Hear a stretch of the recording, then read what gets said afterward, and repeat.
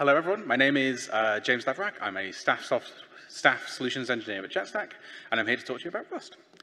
So I'm going to talk about the language a little bit. I'm going to talk about how the Kubernetes API works on kind of a slightly more fundamental level. And I'm going to talk about how we can make the two integrate together and what that might mean for you and your projects going forwards. So first of all, Rust is a programming language. It's been around for about 10, 15 years or so now. I could list a bunch of facts about it, but the more interesting thing about it, other than the base things you need to know, is much more about the community and much more about the other factors. So I have found, when I've interacted with Rust, a very welcoming community, which is someone who's worked in the cloud native community, something I really appreciate when working with people on languages and on projects. It's got a really thought out and mature ecosystem, and honestly, some of the most helpful error messages I've ever seen out of a compiler, which is really saying something. I had the good fortune to attend a Rust conference in London earlier this year, where I got my fantastic Ferris plushie. What really struck me about this conference was how eager everyone was to talk about the things they learned and the things they knew and bring their knowledge forward to other people. And I think that really reminded me of Kubernetes and the cloud native ecosystem. So I think we have a lot that we can do with each other. So back on the topic, how does anything talk to Kubernetes to begin with? Well, YAML fans, cover your eyes. It is, in fact, actually JSON under the hood. If you run kubectl in verbose mode, it will tell you the HTTPS endpoint it's going to hit. And if you run it in really verbose mode, it will tell you the JSON output it got back to do this. So all you really need in the language to talk to Kubernetes is sockets. And you can try this yourself. So I'm using a kind cluster here as an example. So I'm using certificate-based authentication. But if you just pull your certificates out of your kube config and just fire them into a curl invocation, you will get some JSON back. And you can use Kubernetes perfectly well this way if you really wanted to. And you know, Rust has very good libraries for HTTP requests and TLS and JSON handling, but we can do a bit better than that. So in Rust, a dependency is called a crate, and there is a kube crate, which is designed to handle interactions with the Kubernetes API.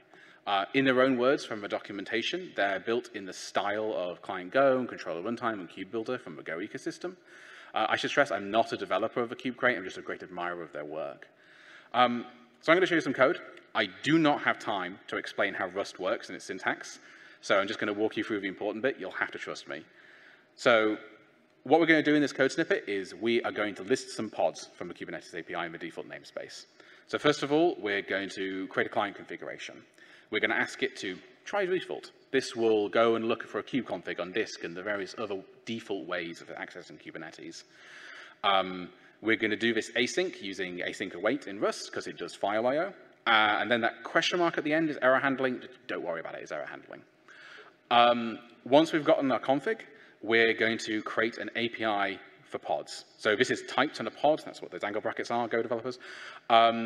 We are going to tell it to look in the default namespace, and we're going to pass in the client configuration that we created in the last line. Once we've created this, we're just going to do a simple list operation, because a normal kubectl get kind of thing actually does a list under the hood. We're going to default listing parameters, and again, we're going to do the async and the error handling. Once we've got that list, we're going to get it into an iterator. We're going to iterate over all the pods we get back. And we're going to grab the metadata.name, so we're going to get the name of a pod. In Kubernetes, all objects' names are optional, so we're going to tell it what to do if there is no name, which is we're just going to set it to the empty string. And then we're going to collect it up and dump this out into standard out. And if you run this, it will just give you the list of name of pod. I only had one pod in my default namespace called Debian. It's a pretty simple example. So the kube crate itself can do a lot more than that. It has full support for all the verbs you'd expect. It's got CRD support. It does a whole bunch of stuff. Check out the documentation. So what does this mean for the ecosystem?